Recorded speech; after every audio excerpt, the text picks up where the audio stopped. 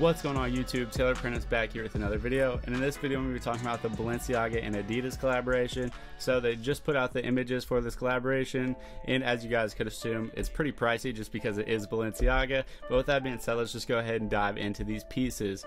So first off, we just have a green sweatshirt that says Balenciaga with the Adidas trefoil logo. And yeah, this is really simple, but I like the fit of this. Balenciaga always has kind of interesting silhouettes as far as fit goes. It looks like the like shoulder holes on this one are really big and they kind of cuff really tight, so I'm curious to see how these look on body.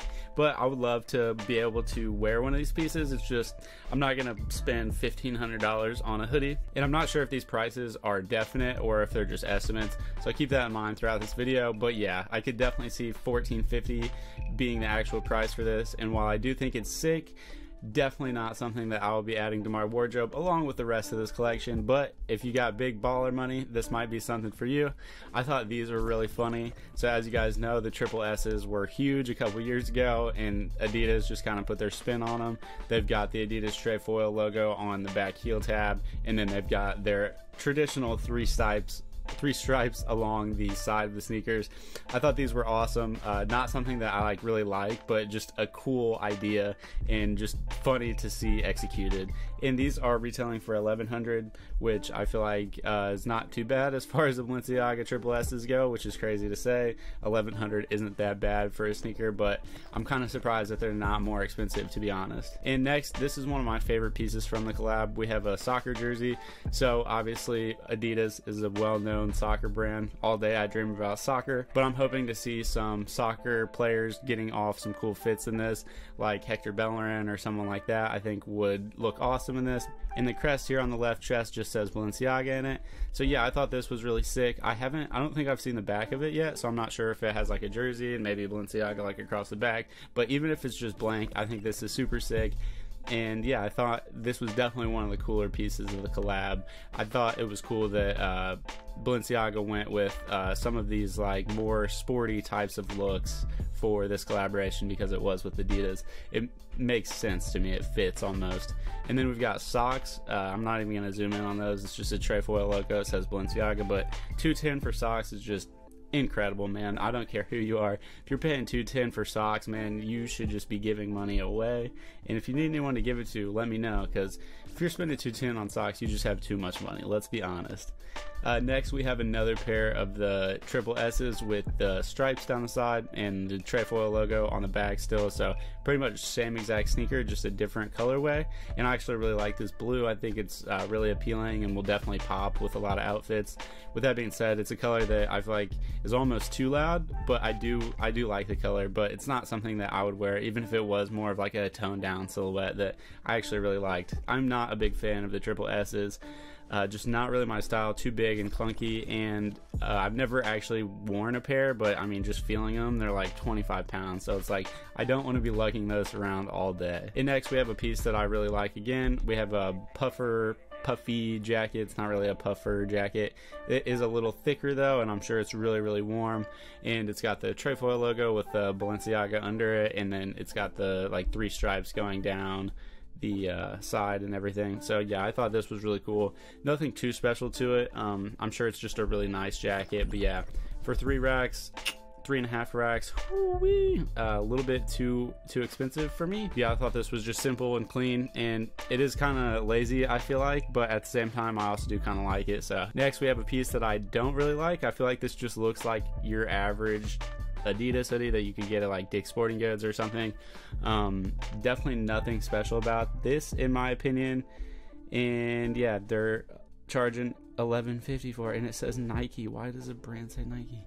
Anyways, I'm on Supreme League's news. I haven't mentioned that in this video, but this is their website. They obviously have an Instagram too, so if you guys want to go follow them there, definitely check them out. They post a lot of good news for upcoming drops and everything, so you guys can be prepared for upcoming stuff, whether it actually be Supreme or if it's Balenciaga. They actually posted like the Givenchy Disney collaboration, so they're the ones that helped me make a video on that, so shout out to them. But yeah, they need to fix some of their labeling down here, it looks like.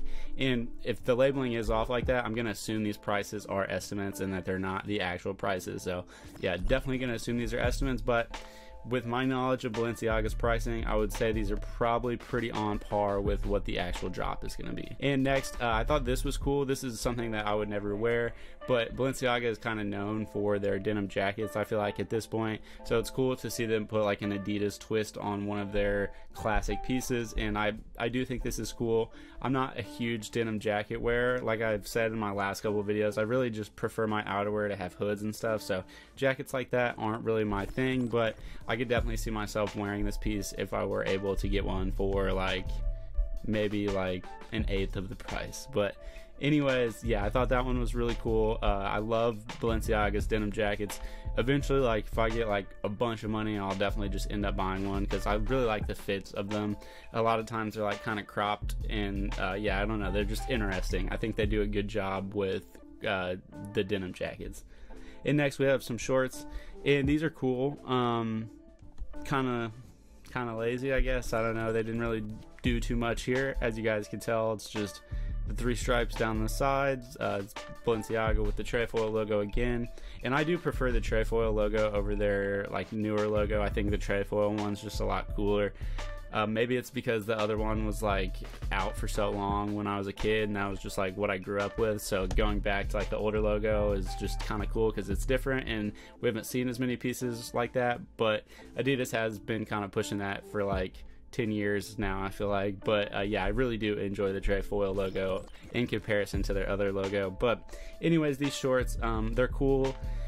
They're just nothing special in my opinion. It does look like they have pockets, so that's nice. It's kind of hard to find soccer shorts with pockets, and soccer shorts are my favorite style of shorts, so I could definitely see myself wearing those, but yeah, too expensive. And next we just have a long sleeve t-shirt, and this again kind of similar to that sweatshirt, I feel like is just a piece that you would expect to get from Adidas.